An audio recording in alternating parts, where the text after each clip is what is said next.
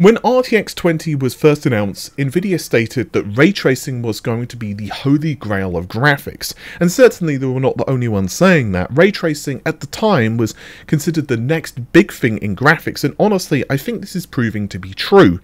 Ray tracing and path tracing have led to some extremely impressive visuals, for example Control and Cyberpunk, particularly with the patches.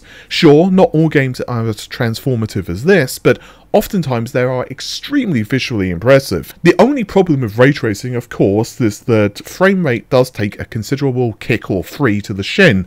The main reason, of course, is that it's very expensive to run. AMD, however, are working on various methods to improve this, along with other rivals like Nvidia. And there is an extremely, very interesting piece of research that AMD have published that I really want to take you guys through. So let's just get some basics out of the way. GPUs right now essentially leverage the Monte Carlo method of ray tracing. This is not new, and Monte Carlo has been around for quite some time now. I'm not going to do an in-depth analysis of Monte Carlo because quite frankly it's well outside the scope of this quick video, and I've also covered it in the past a lot of times, but this is basically studied for decades at this point. But the main reason that we've seen games be able to run real-time ray tracing is because of modern GPUs. Basically speaking, modern GPUs use ray tracing cores. Now, these ray tracing cores basically cast rays into the scene, which, along with other things, which we'll discuss in just a moment, allows the GPU to illuminate the scene accurately. So, what essentially happens is rays are cast into the scene, and it figures out where various geometry and other objects are in the scene, along, of course, with things like light sources relative to the position of the camera. So you have the primary light source, which of course hits whatever object, and then that object may reflect light to something else, cast various colors onto that object, obviously create shadows, and so on and so on. Now, sometimes, of course, it will also just send that light outside of the camera. But the ray tracing cores also work in conjunction with BVH, or bounding volume hierarchy. This essentially is some type of sorting mechanism, and it basically figures out what the rays are intersecting with in terms of the scene, and therefore it can essentially figure out, well, okay, with all of this information, here's what we need to do when the actual scene is being shaded. With both AMD and Nvidia hardware, ray tracing is run on specific hardware within the GPU. For example, RDNA 2, it basically leveraged the TMUs, or texture mapping units. But as of the time I'm recording this, true BVH traversal acceleration, in other words, the part that isn't the rays being sent into the scene, but the actual figuring out what's going on in terms of the hierarchy of the scene, the sorting of it, that was specific to Nvidia. There was like dedicated silicon. RDNA 3 did do a number of things to improve this, but basically speaking, with, for example, RX 6000 series, BVH was essentially calculated using, well, basically data onto the FP32 units. Anyway, ray tracing is very irregular, and essentially it can be very sporadic because obviously you don't know exactly what's going on. The scene's complexity can change a lot. But AMD are looking to fix this with research, and the research is utilizing a neural network. These things are becoming pervasive, and honestly I think they're going to become very much part and parcel of a lot of stuff in graphics, not just this. According to the researchers though, they got a 1.5x times speed up by utilizing neural intersection function, which is the name of this particular technology. Now, there is a very lengthy research document that I'm going to link in the video description, which is on GPU Open. This is actually where, of course, all of this stuff is explained, and I would highly encourage you, if you are of the technical mind, please read over it. I'm going to be skipping over a lot of technical stuff, because again, I want this video to be quite digestible for a lot of people, and I want you guys to figure this as like a jumping off point. Again, there is going to be some stuff here which is not going to be 100% technically accurate, or I'm just going to glaze over something that's really important, and if you are of the technical mindset, I would encourage you to read the original white paper. But anyway, as I said at the very beginning of this video, the whole purpose of ray tracing is to more accurately predict how lighting will affect a scene, with things like, for example, screen space reflections, although there are ways around this. If, for example, something falls outside of the screen space, and it's supposed to be reflected, let's say, in a piece of glass or a puddle, it just essentially disappears. We all know about this, and we see it in games quite regularly. Screen space is quite cool, but it has limitations. In ray tracing, though, Essentially what you have is a primary and secondary ray casting. The primary ray casting is not something we're going to discuss too much here because, according to the researchers, this method is simply not accurate enough. It causes, well, let's just say visual issues. But the second ray casting, this is much more in line with what NIF is capable of, and it's used for things like, in this research anyway, they were using it for direct illumination.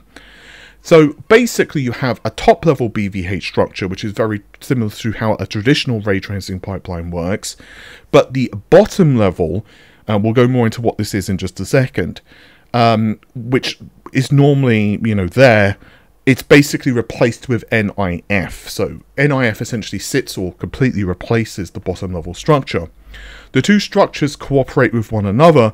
The researchers actually gave a quote. Now, this is a little technical, but again, I will go more into depth of what this actually means. So we only traverse the top level BVH and store the input data when an intersection is found. This step is computationally inexpensive since it only traverses relatively small BVHs and checks intersections with AABBs. After all of the input is gathered, we then, during the traversal stage, we then move on to the neural network. So they run, first of all, the top level BVH, and then they start to run this NIF. It's run first of all for the outer and then the inner network sequentially. There's a kernel being executed for feature grid lookups and concatenation of latent vectors, followed by the neural network interference execution, which predicts the status of occlusions. Since we only need to train a single NN, we'll get more into training in a moment, 2 in total for the inner and outer networks that can all handle an objects in the scene, this step is effective. So basically what they do is both the BVH as well as the neural network essentially are kept in their own separate kernel executions. For the sake of simplicity here, you can basically think of them as our own programs, quote-unquote, separate threads which are launched on the GPU. The reason they do this is basically for maximum GPU throughput and efficiency and memory and that type of stuff. They can also do things like adjust the thread size, the amount of memory that's used, and so on and so on. This is going to become very important with things like caches. Now, what they do then is this whole thing can then be trained with rays generated using the current viewpoint. The exact quote is predefined configuration with a few samples per pixel. Now, there are some problems with this, which I'm going to go into in just a moment, but what about the results? Well, naturally, the team run NIF against standard BVH, and they measured the time in basically runtime. The BVH method leveraged the BVH builder in RDNA3. Meanwhile, RDNA3, they leveraged a neural network using WMMA, or Wave Matrix Multiply Accumulate. The GPU in question was an RX 7900 XTX, according to their statements. Now, again, the speed up is only from the secondary part of the BVH tree. This typically has the most divergences, in other words, they're a lot more complicated to run, but ray casting times is reduced by up to 35%, or they saw an improvement of 1.53x for the statuette scene, which is around 10 million triangles. The team also realised the speed up essentially is proportional to the number of rays needed and the complexity, as you would imagine, of the geometry itself. So, what about the problem and what about the future? Well, the first problem is that it's using the current viewpoint. Now, if you're thinking to yourself, well, what about games? Because viewpoints can shift. Well, you are correct, my good friend. This is something that would essentially require new training. The team, however, specifically, wow, I can't speak today, specifically stated that this is a future goal. This is not something which is a final solution for their problem. It's more like an interim step for the problem. So this is basically going to be something where they want to incorporate options for dynamic scenes, and it will, of course, improve.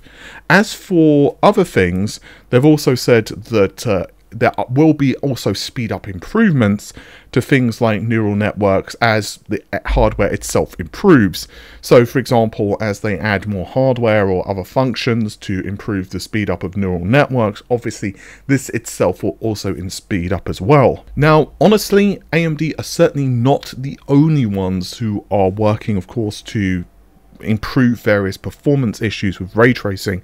We've seen Nvidia push things like well, neural radiance, caching, for example.